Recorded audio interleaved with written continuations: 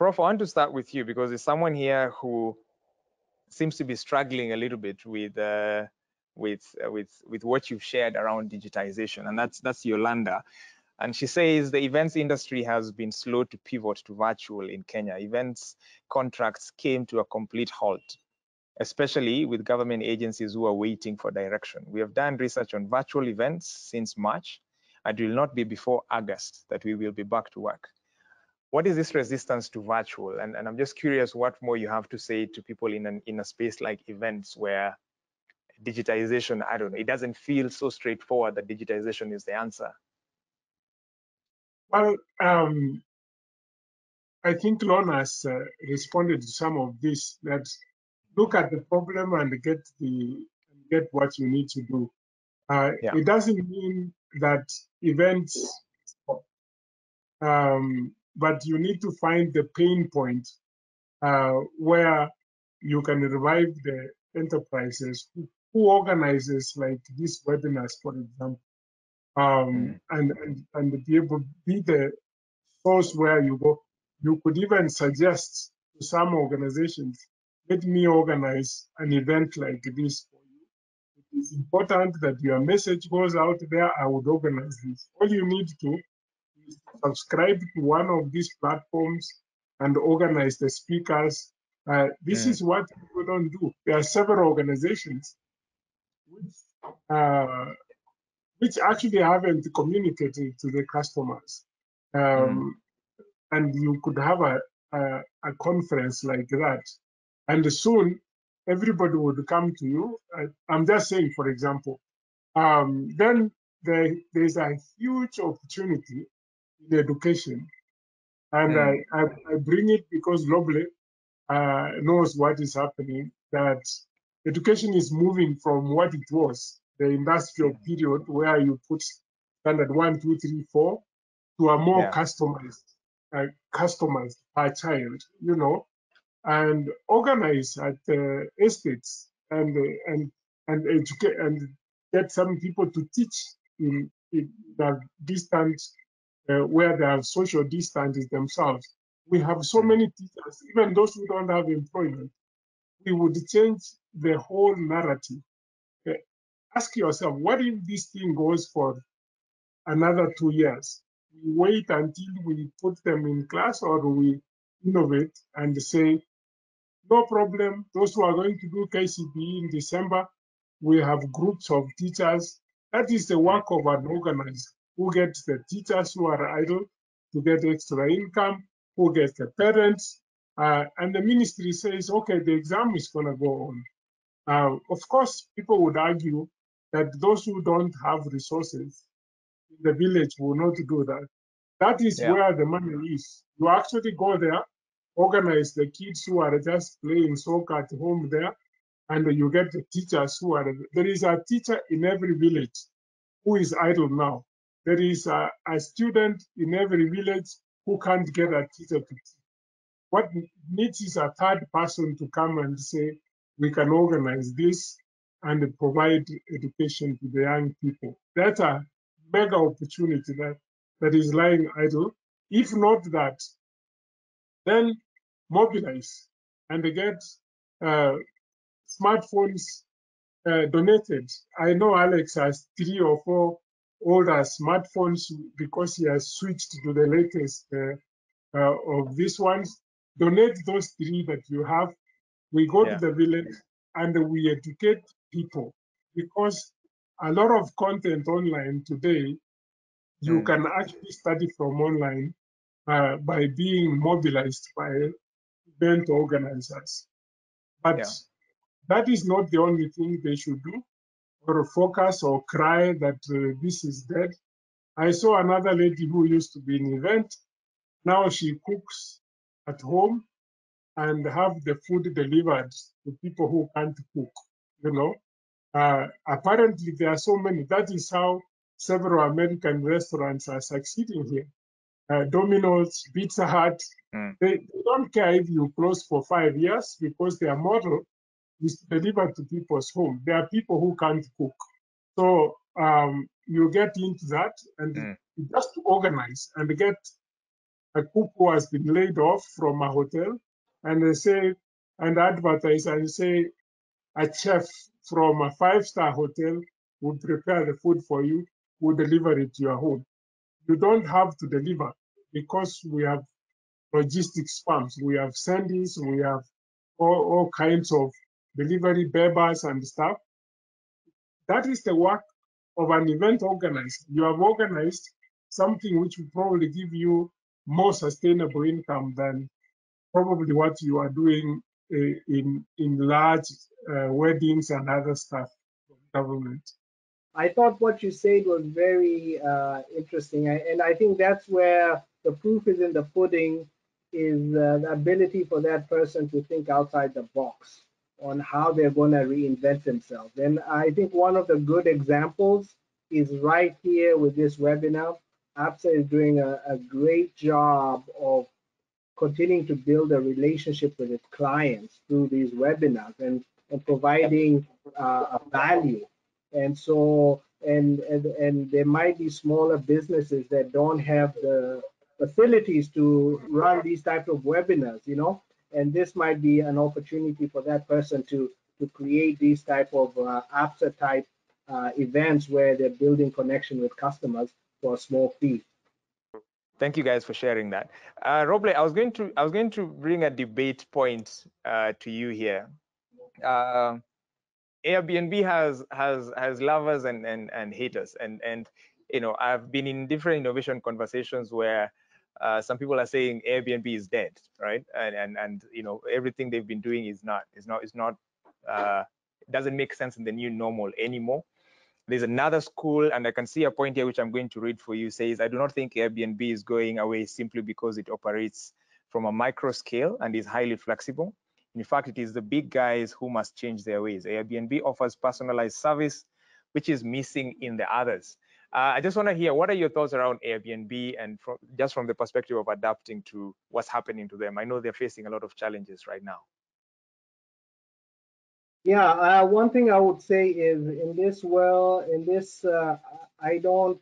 There are no certainties in life, and I put that statement on my presentation not as a fact, as just a discussion that is happening in the marketplace. Yeah, Airbnb has an opportunity to adapt, and it will probably come out, and it's not going to be the same Airbnb. It's not going to be the same Airbnb that it was before. And I think a large number of their services was in-house. So I think in Kenya, a lot of, I don't know what the ratio is, because when I come to Kenya, I also rent Airbnb, but a lot of times I rent complete apartments. But a lot in the US and in other places is people renting rooms. So when is that fear gonna subside? And so it's not gonna. I'm not expecting it to die. It has a lot of cash, but it's not gonna be the same business. And the question is, you know, how will it look afterwards? And that's a $64,000 question. And I'm not willing to state a position either way. You know, I'm not gonna bet against Airbnb. Yeah. Thank you for that. You've yes, Prof. Going nowhere because even in the US, there are several people who rent multiple apartments for Airbnb, meaning temporal, where you want 1 week, 2 days, 3-4 days. And even in Westlands, most of the restaurants now are under Airbnb, meaning that I don't need to go to somebody's home.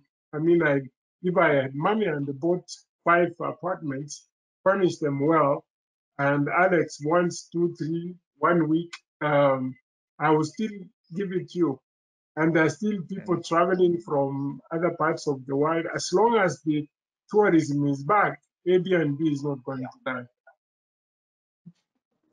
Thank you for that. There's a point I'm hanging on to, which is the point around cash and cash reserves that Roble alluded to.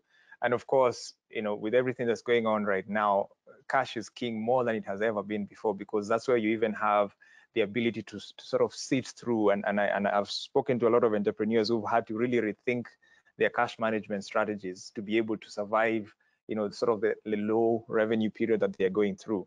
And Lorna, I wanna just hear a little bit of your thoughts around this. And as you answer that, there's a question that came through from Elizabeth Maloba. And she says, in an environment where cash conservation is critical, how can businesses invest in innovative technologies and new strategies and models when they're not sure of the returns? And I really resonate with that fear. It's I'm not going to risk my cash in experiments. I need this cash to pay my people, to keep the lights on and all that. What thoughts do you have on that? What I would encourage entrepreneurs out there, if you have an idea, just start it. Somehow cash normally follows when you've already started something, when there's something to show for it. I remember when I was starting out, we did not even have enough capital to do anything, even to just even pay very little rent. It was only 10,000 shillings for the space that we required. And I knew for me to be able to do that capital intensive business, I required a machine worth several million and all that. I used to write on a check, a blank check, the amount of money that I needed for the business, and I would stick it on my bed where I slept, so that when I woke up every morning, I could see the $10 million that I required to start the business. And believing it and working towards it and going every day with that determination and passion, and putting all your struggles and energy and sacrifice into that business, I am assuring you the cash will start running after you. So just start. Do not be scared to lose. Whenever you're afraid or you fear, that's when you will never be able to achieve anything. Just start with what you have, even if it's very little, and then it will just start paying itself. So just go out there and start. There's no losing, it's always learning. So even if you lose all that cash, you can start again. Remember, it's not going. It was a good learning opportunity. Just look at the glass half full and be positive, and you'll never have a cash problem, I believe. Yeah. Thank you There's for that. And I would recommend as well, Elizabeth, to read a book called The Lean Startup by Eric Ries. I feel like it's very relevant to your question, because not every new trial and experiment in your business has to cost you money. What the Lean Startup does is it basically champions the use of innovative ways to try out new things without having to take your much needed cash flows to put out to the market. And customers are always ready to talk to you, I'm sure. Roble talked earlier about customer feedback loop in his presentation. And it's a question of picking up the phone or sending out a survey, or doing what we call even paper prototypes. And I'm sure Prof has a lot he can say about that. Any other thoughts from the panel just around this question of cash and finance? I feel like it's one we need to scratch a little bit further. Yeah, one caveat. What don't do what you see other people are doing. Find something that the people. I mean, if you find someone selling bananas and you sell bananas, you are going to kill yourself. So try to find the need, and that's what we call the value proposition that you are giving. If the value proposition is compelling, it doesn't matter. You would get the money. And I would also just, I feel maybe there's one area of cash preservation that I think was being overlooked here in terms of cost. So a lot of businesses, we're talking about existing businesses, their overheads are not aligned with the demand that they're having. Some of them have to preserve cash by lowering their overheads. So that's also another way that businesses can preserve cash, is lower overheads to align with the current market demand. Awesome. Thank you, guys. I really appreciate that. There's I don't think there's ever a conversation about entrepreneurship and business where this question doesn't come up, and so I want us to just tackle it. And I'll just read the point first and then pose the question to the panel. As consumer, and this is from Duncan James, as consumer changes and market dynamics unfold pretty fast, the state, and I believe by the state he means the government, seems left quite far behind. The state is needed to play its core function and roll out policies to enable these changes so that innovation can thrive. A review of all economic sectors is necessary by state policy makers. Prof, in one of your articles in the Business Daily, which is a fantastic series that you post every week, I encourage everyone to really give it a read. And in one of them, you spoke quite a bit and spoke highly of what Telkom and the government and Google have been doing with Project Loon, with enabling access in remote areas. I can already picture the effects of that, for instance, in the education sector with the discussions we've been having. But I don't know what else you'd like to add in reference to business and the new normal, where you feel this topic of state and government and laws needs to be thought about. Yeah, the fact is, I normally see people complain so much. Oh, what about those who can't access this? In this country, 95% of the population has access to broadband. So what people need to ask the government is actually to subsidize broadband, and the rest would happen. But everybody keeps on saying, oh, because there are those who don't have a computer or don't have whatever. And we could mobilize and actually provide every child with either a smartphone, a tablet, or any gadget that puts them online. And eventually that is what we are going to do if this thing doesn't end by the end of the year. We would begin now to think completely differently next year because of fear, and we may have another lost year. But the trouble with us is that we complain fast. We don't provide solutions. Yeah, most of us went to rural schools, and if we said you mobilize for this school where you went and get, this is the number of people who have no this. We can do it. I mean, it has been done before in some other aspects, but in this time, I urge people that we come together, make sure that every child has some gadgets to put them online, and seek from government that we subsidize broadband and everybody gets education. Yeah, thank you for that. Roble, you have some experience in this space. I know your first company, you had to pivot it because of some aspects of regulation. What more would you like to add to this conversation? Yeah, I mean, I think for the most part, initially when I read that question, I thought somebody was asking for regulations.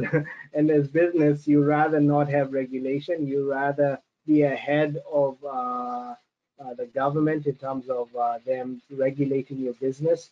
So a lot of innovators are always ahead of the regulators, and that's just the way it is.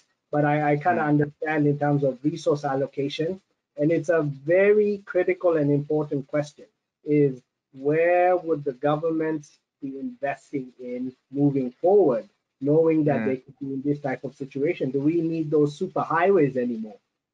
Or do we need to reinvest it in as Prof said, the virtual and capacity, broadband and internet access, and those type of things? I know there's a lot of movements in the US that people are taking back roads and allowing for more bicycle lanes and things like that. So there is, as we're talking about innovation within business, there's going to be innovation within government spending and where they should prioritize to adapt to this new normal. Awesome, thank you so much. Wow, it's already 12:20, time really flying. I wish we had more time. I just want to quickly now come to just final words from each of the three panelists before we can do the last poll of the day.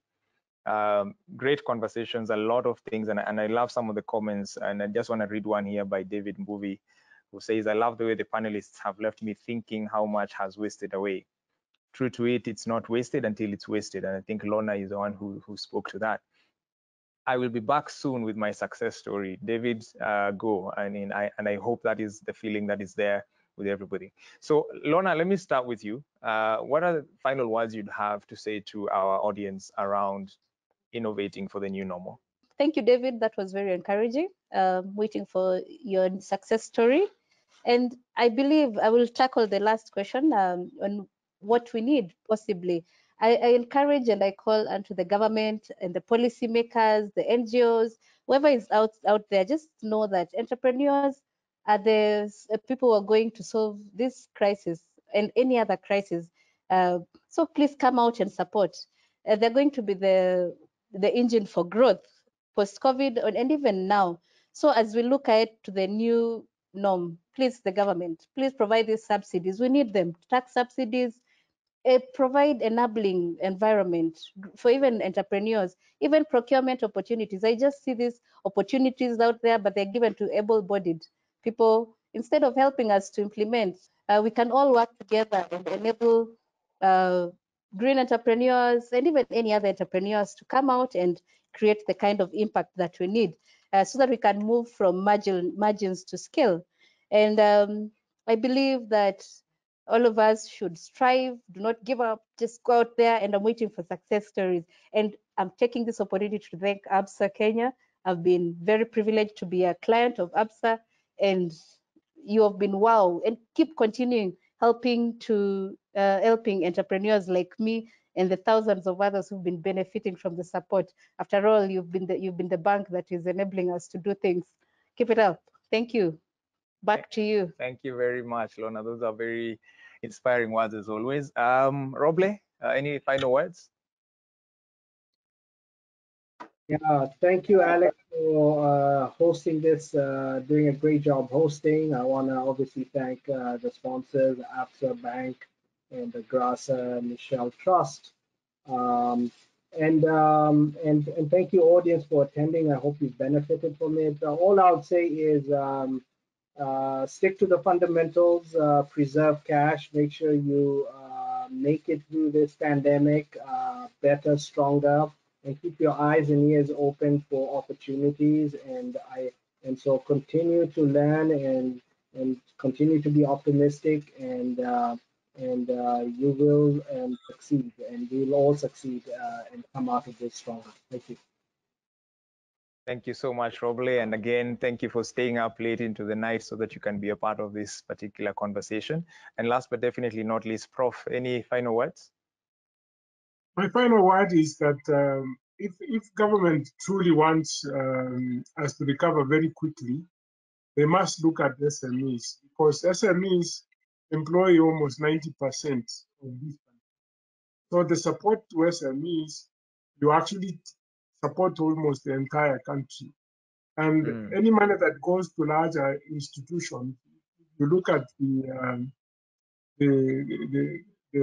tourism sector, it was not necessary to provide money to hotels, but it was necessary to provide resources to SMEs, because we have the most of the country working there, and these are the people who drive the economy. So any stimulus should be focused to SMEs, and SMEs also must realize that digitization is real, and that is what would take us forward. So we need to begin implementation and be able to understand what needs to be digitized in the space that we are operating.